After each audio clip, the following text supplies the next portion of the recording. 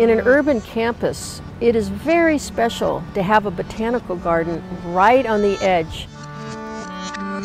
We want an appreciation of open space and an appreciation of diversity. The garden's really important for getting a conservation message across. To promote conservation, people need to understand what they're conserving. I think the most important mission of the Botanical Garden is educating our students. We teach several thousand students a year going through the Botanical Garden. The biology departments, atmospheric sciences uses it, courses in art use it.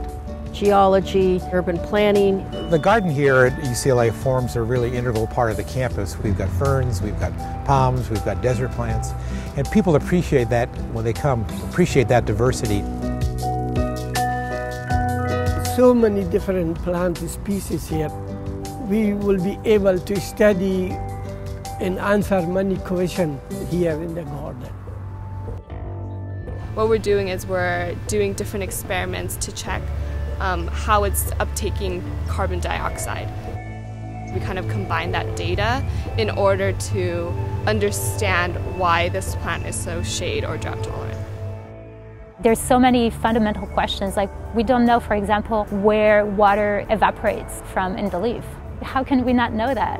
But it measures. So I study water movement through leaves. What I do in the garden most often is collecting shoots, and then we bring those back to the lab so we can measure the actual flow of water through that leaf. Leaves are so different. Some are really small, some are really big, and so we have some hypothesis of why, but it's still we still don't understand that. And so a lot of our work focuses on understanding the purpose of this diversity.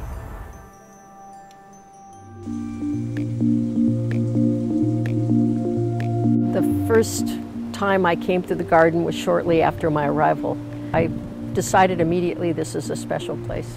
We really like to think of this as a place of respite for the campus community. We also welcome our neighbors in both the surrounding area but throughout Los Angeles. The garden really represents a lot of the spirit of Mildred and Mathias. In a sense, we're trying to make Mildred's dream come true here.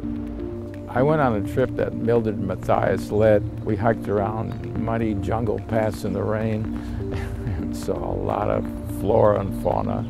She was a wonderful person. It was a very enlightening experience for me. She was a pioneer. I think that Mildred really wanted our students to get exposure to plants, to conservation, to environmental issues, and she would be pleased to see that it's playing that role in campus. If you want to make the garden the kind of garden that Mildred really wanted it to be, we need to start doing improvement.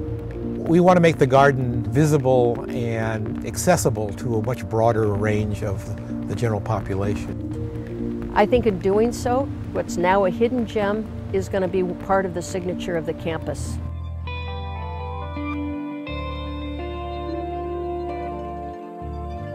The garden has more than 3,000 species of plants in it. How amazing it is in nature that that many plant species can exist. It's just fascinating how little we know, but how fast we're getting to understand them better.